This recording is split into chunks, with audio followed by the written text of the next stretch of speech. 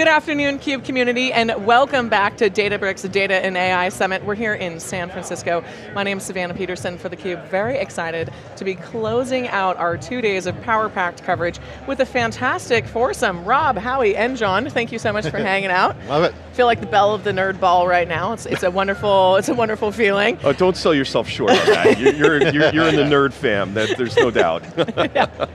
Thank you, Rob. It's nice to have you on the desk. I've missed you this week. Well, and they've been busy sequestered over in the Analyst Had you quarantined wing. over there with all the Not quarantined, sequestered. There's no quarantine going on. So I'm going to open with you actually because I'm curious. We've had two totally different experiences. How's it been for you over there in the Analyst land? I think it's been really interesting seeing them deep dive into where they are today, where they're going in the future, some of which is under NDA and I can't get into, but I think, again, the success that they're having within the accounts to bring those who've started with them on the data science side over to the Databricks SQL side and expand inside those accounts has been really fascinating, and the growth rate that they have is just unbelievable. 60% growth rate, that's at a $2.4 billion ARR, that's amazing.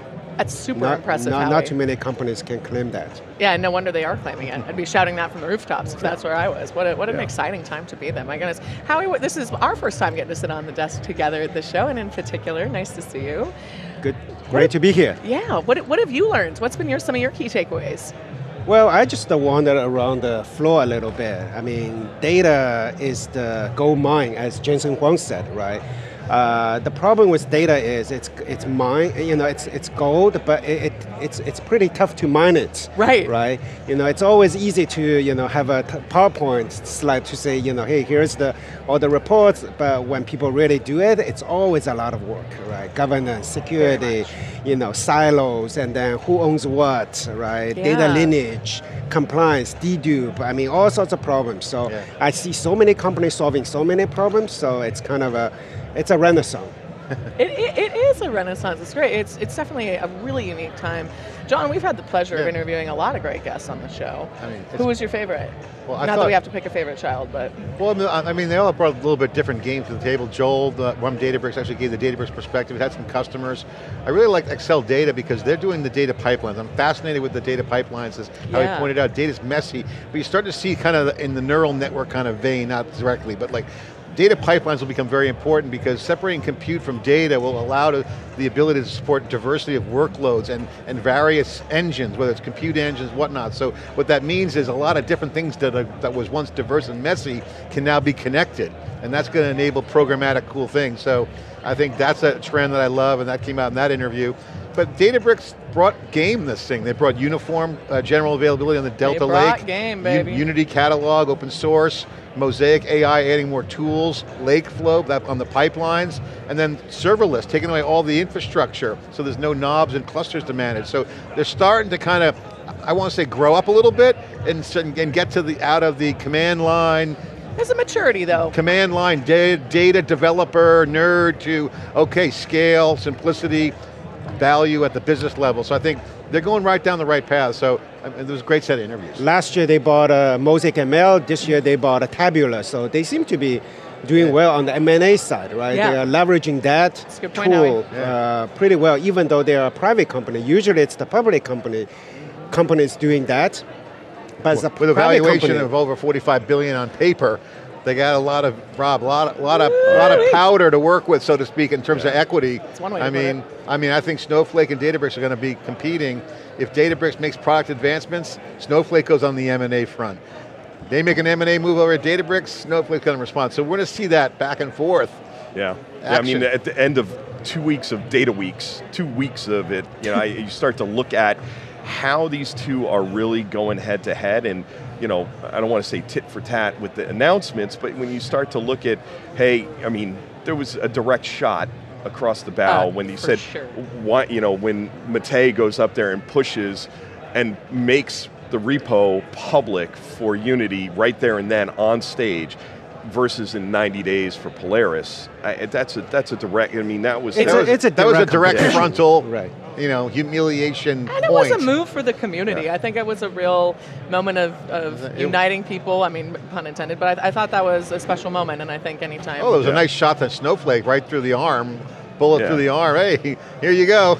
Yeah. 90 days, how about like now? This is how we feel about Yes. 90 days. 90 We feel days. it should be instant. Yeah, I think it's more than that. It's, both of them, they are open, they wanted to have an open community. Then the question is, if as a developer, where do I go, right? Maybe there's another open community that's on top of both of them, right? So I actually wrote up on the LinkedIn yesterday, there are companies, open source project, they are more vendor neutral. Potentially, possibly, they have more advantage. Yeah. And I think, again, when we talk to them, again, over in our little nerd fest in their sequestered area, part of it is how do they go after verticals they haven't necessarily been strong in? And I think they've done good at, for instance, at the credit union and fintech level, but how do they get into the hardcore banking aspect of things, where Snowflake has historically been really, really strong. I think they're bringing a lot of features to bear to be a more complete solution, and I think that is definitely a way that they've seen, and again, Ali talked about it, hey, I heard from 100 CIOs, we need lake flow, and I need to be able to bring my data from SFDC and from Salesforce into here to join that up with this other to make my intelligence and my AI internally so I can answer these queries. That to me is, again, looking at what other personas and what are other customers in TAM, and I hate the word TAM, but going after which TAM do I go and pull in? Well, no, they have a big TAM because they got data engineering and BI and SQL writers, right? So like, that's key. Now, the question is that, Rob, like Snowflake, they do a really easy way to get into the platform. They got a compute engine built in. It's easy to develop and to deploy apps, data apps on Snowflake. Now, the question is that, Databricks has got much more robust flexibility, but the ease of use might be more like an iPhone. Okay, it's easy, it's all right there. Databricks might have a better architectural solution and more horsepower, but will they move down? But I think they coexist. I think all the analysts that we talked to, including yourself, mentioned that the collision of Snowflake and Databricks is much more of a market optics. The customers are voting with their data, right? If they stay on Snowflake, they're going to stay on Snowflake because it's easier and the compute's there. If Databricks does its job, it can get Federation to suck the data out of Snowflake, change the economics, then that might be interest. So the question is, what's the switching cost between Snowflake and Databricks and vice versa? That's actually a very interesting point. Speaking of switching costs, right? We always care about switching costs. I do think in the next few years, there will be some layers of technology to lower down or actually allow you to switch easier, right? Because a lot of times, we have been talking about data gravity for the last decade, right? But believe it or not, because of the AI, because of the Jensen Huang's GPU costing so much, actually I believe that there is a compute gravity going on right here. So before it's like a compute moving to the data, I wouldn't be surprised in the next 5 or 10 years we want data moving to the compute, because electricity is the scarce resource. The cooling is the scarce resource. You want data to move there. Now, it's not going to be wholesale move, right? It's about, can you do that incrementally? Can you virtualize the data layer? I do see a number of smaller startups started selling this message. I'm actually quite excited. That's why I see that there will be a lot of innovation over there. In fact, we had a discussion about that over in the other place about delta sharing, and when you bring in stuff into Unity Catalog and you're able to share without moving the data around, bringing the data to the AI in a location that has lower, more power, lower cooling costs, and things like more sustainability even from that Good that perspective. we're speaking the same language, because in the last decade there's only about data gravity.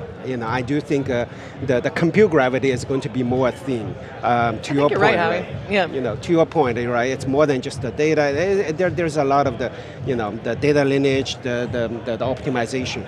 So I'm quite looking forward to the new things. Yeah, and I think the lineage thing becomes really important, because when you get hallucinations or you get issues within your data, and especially when you go to these compound systems or complex systems, whatever you want to call them, where you have multiple LLMs involved and other AI, traditional AI, understanding where things went wrong becomes really difficult. We actually had a session with Harlan from the CTO on Mosaic ML and really talked about the agent framework and how you break down in that. And he said, hey, we kind of went backwards and forgot about all of this circle of really iterating through, because we just said, well, throw it all at one big model.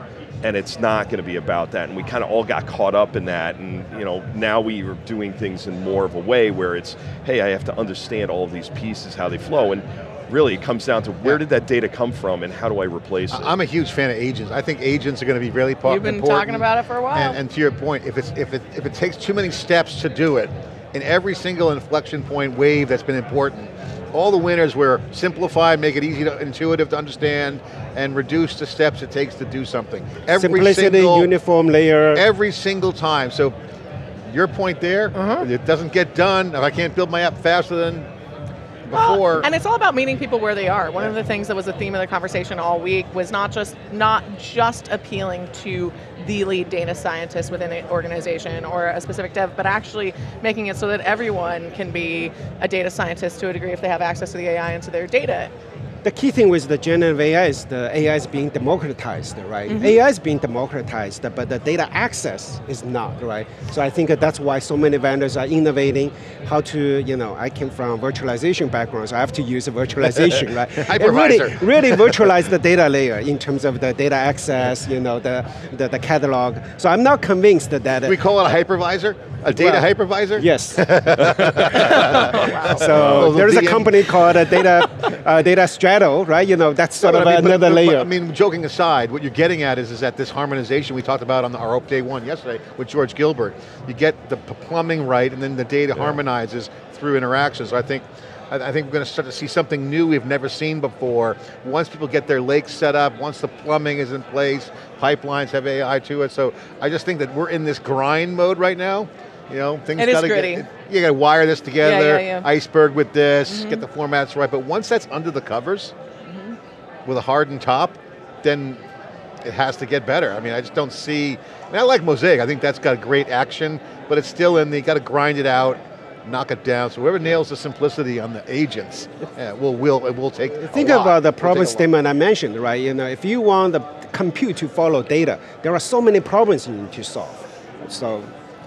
So there will be some grinding period. Well, it sounds like everyone we talked to, a lot of the guys we talked to are seeing a lot of different customers across verticals, and they spoke about that exactly. We're in that gritty building phase. When I ask everyone my standard savvy question, what do you hope to be able to say when we're here this time next year that you can't say today? It was all we're at scale with our customers doing X. It was less sandbox, more true implementation and rolling it out. Normally we get different answers. It's like, hey, I want my life to be easier. Like all the same. Now it's here, it's all about the features, product. Yeah, it was so product heavy in the answers, I thought it was kind of wild. This reminds me of AWS in the early days because you have builders, you have developers here, not corporate.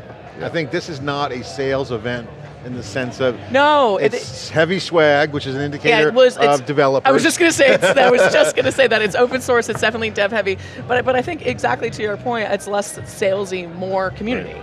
I think in general, the Databricks ecosystem has more developers, and then the Snowflake ecosystem has more enterprise people. Here's my take on Databricks right now, and this is I'm going to watch this very closely. I'm not down on this, but I'm pointing it out. Databricks has been such a proponent of open source. Everything about Databricks is open source, but they've been very one-sided in their open source. They've been open source heavy on the Databricks side as the committers driving the project. Exactly. Which is nothing wrong with that, but to get true open source, you have to show a lot more non-Databricks interaction. Otherwise, it's just a Databricks product in the open. What I would say is, though, the one comment that I said this earlier today in one of our wraps, that 66% of the contributions to Spark are now coming from non-Databricks companies. Spark. But Spark is not the core part of the Databricks product at this point. I understand. That's a good point. It's a good point. It's an evolution for all of these different projects. I think, again, it's a good signal that it could go the other way. My point is that Databricks has to be careful, and they have to emphasize and invest in this, just like they're investing in $2 billion in Tabular. Open source works only if it goes direction of 65%. Otherwise, it's just a Databricks company. in the open. So I think that'll be the true test. And if that infiltrates into open source in a positive way, I think the data engineering will have a very Kubernetes-like effect where that stuff happens fast. And the one to watch is Unity Catalog, because that really is the glue at that data layer. Unity Catalog could be a data engineer's dream. Yeah. Not so much just from the government side, just like, that could be just like, we're going to set the whole thing, and I predict that you're going to see complete redos. If you look at the math of how much it costs to actually go into an enterprise, take the big enterprise, take a pharma company, anyone say, I'm going to redo the entire data estate from scratch, reset the whole thing from the ground up. It's 100 million, maybe less. Yeah. I mean, Rob, do the math.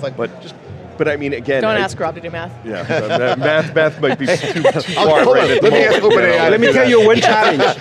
Sam, careful, John. It does math now. But I think, again, why I think I've already had 2 different organizations say to me at 2 different parties this week, I'm really excited to get my hands on the open source Unity catalog to go and see what I can actually do with it and how much of it's actually open source. And I think that's the key, is what features that they have on top of Unity actually land in the open source versus what pieces are actually Databricks built on top of Unity. Is that truly open? That's the question. Well, remember, I think the jury's still out. But remember when Ollie went up there yesterday on day 1, he said basically the 3 things on the industry was demand for AI, check, we all know that, security and privacy, and the fragmented data estates. And again, that speaks to what we know and everyone knows, data is messy, but also organizationally from the data warehouse, old school data warehouse, it's siloed. And it's like, you can't, data's got to be free to fly around for to be it's got to be free. It's got to fly around horizontally scalable and in the application. But that's not the enterprise has been set up in the last several decades. No, not at all. It's the opposite of free. The script's flipping. So again, hypervisor, I'm just joking, but like that concept of the control plane, interesting. It's got governance. I hardly believe that a Unity catalog will be that layer as a starting point of hypervisor. I think people will have some skepticism. They have to prove. There is a lot of work for them to do. So I truly believe that it's not just a collision between the Snowflake and the Databricks. There will be opportunity for third party to provide a more truly open. Well, when you were at VMware, you wrote one of the early lines of code, first code for the network side. When hypervisor was not even a conversation, was happening, what was the motivation behind that? Was it server? It was obviously server virtualization, but what was the motivation behind the hypervisor? Why did it come about? Well, 20-some years ago, believe it or not, I remember when I went to VMware and I saw the stats, I couldn't believe that. Worldwide, the server utilization was below 5% across the board. Because Windows, you give a lot of the CPUs, the Windows was not able to drive multiple CPU. Today it's hard to imagine. This is server, we're talking about expensive servers. Utilization across the board, not just one company, across the board was less than 5%. So that's the motivation of hypervisor initially, right? To increase, basically to write an operating system right, basically. And I think you have that same thing happening with data. It's like how much of my data is actually being utilized. I'm just flooding it in. Yeah, fingernail it probably. In theory, there are all the CPUs, but in reality, are you using it? The same thing with data. It's the same thing. Exactly, and how much of it's hot data, how much it's useful data, and we were even talking about data, and how you could actually, within answers and within Delta, you could actually go in and take something out from Mosaic using the framework, the AI framework, and if you deleted it out, you deleted it out of Delta, it deleted out of the actual answers inside of Mosaic, so it would not become and give you a hallucination. But again, you go, how many copies of an Excel spreadsheet are somewhere, and then how do I know which one is the good one? And it's getting where I have multiple copies of a customer support mag, bulletin, and it says, hey, this one had the wrong answers in it. So there's an opportunity to create a mechanism. And remember, the hypervisor helped create the hyperscalers. Yeah. It wasn't for a hypervisor. Well, enable the cloud, made the cloud happen. Yeah, made the cloud happen. Again, a new thing that popped out of the web services. So what will pop out of the data world? So 20 years later. Hopefully some wonderful solutions 20 years for later, humanity. hypervisor is no longer the coolest word, but some other word, right? Data straddle, data whatever layer will be needed, right? Something to simplify, things to make things uniform. I think that's. We're going to take it back to the CUBE needed. research team, and we're going to bang out a data visor. Data visor. We're going to workshop that, folks. Hyper data visor. A mega hyper. I'm not saying that live on television, so you're going to have to figure that one out. Something I thought was cool, just shifting, well actually I want to say one thing, Rob, that you brought up the Excel spreadsheets, and I thought it was really interesting when we were at AWS Financial Services Symposium last week. Malcolm DeMaio of NVIDIA was mentioning that the partnership with them and Deloitte popped up because they read a Wall Street Journal article where the quote was, Excel is standing in the way, Excel is the thing standing in the way of enterprise AI transformation. And it's like, it's that simple, right? Excel is where everyone's kept their data. It's the worst program, nobody wants to use it. Sorry, spreadsheet lovers, I'm dyslexic, it's literally just a pile of numbers to me. And so it's really nice to see this whole movement towards data. I feel like the data nerds are getting their moment right now. It's such a hot time for data, to your point, Rob. And something I thought was really remarkable that we don't have this happen a lot on theCUBE, at least not that I've noticed, was we had two guests on theCUBE. We had Elliot and Andrew. Both of their companies are invested in by Databricks. Now this is Databricks, who isn't public, to your point earlier, Howie. So it's a very interesting dynamic there where we're seeing some really deliberate investments in the ecosystem and talk about putting your money where your community is, quite literally, and optimizing for solutions in that way. If you're not going to buy it, help them build it. And the partnerships there, you could just see the glowing love they have for Databricks, not just because they're sitting on the show talking to us about it, but because they're actually a true strategic partner, which I thought was honestly refreshing to see. I also it's a fine line. It's very hard to sort of walk on that line, right? Partner versus builder myself, or buy a company, it's actually pretty difficult. Databricks as a company, they need to learn. Yeah. And by the way, when you said Excel being the sort of the in the way or whatnot, I would say the other way around. The Excel is actually the motherland of all the innovations, because think about every single SaaS company. Literally a SaaS company, every single SaaS company is a feature of Excel, right? Mm-hmm. Salesforce, Workday, ServiceNow, they all come from Excel. So you extract one functionality out of it's $100 billion SaaS company. So I love Excel. You can build so many SaaS companies. You can do my Excel at any time. Well, I mean, one of the companies that I built out was based on me using macros in Excel and getting sick of doing that and needing a more advanced way of doing it. Every company is like that. So Databricks really is just Excel on steroids. Yes. Is that what we were trying to say? When you have bad software. Plus AI. Yeah, plus AI. Jeez. Right. Yeah, quite literally. One thing I have to point out a little bit on the disappointing side for me, this show, we do a lot of work with women in data science. I know you've been a supporter. Their goals are to see 30% of women represented in data science. We didn't have a single female guest. The only female on the stage this week was me. I tried. And I tried. That's not good enough. We almost had one. We can do better. But she left early. Okay. That's excuses. I know. Savannah did a great job. I agree. Thank you. I will help you and the job. It matters. Please don't interrupt me right now. What I'm trying to say is, for the women watching, there are women in data science. This room has been full of really awesome, powerful women. We saw women in the keynote. I talked to a lot of really awesome women at booths. There are a lot of powerful women, so don't watch this and just think it's a bunch of bros in Brooks Brothers blue jackets. It's a lot more than that, and I know that we can tell those stories, we can get those customer stories here on this stage, and I think it will be awesome. So that's what do I want to say this time next year? I want to say that we had 50-50, or at least 30% women on this stage telling the most important companies in our industry.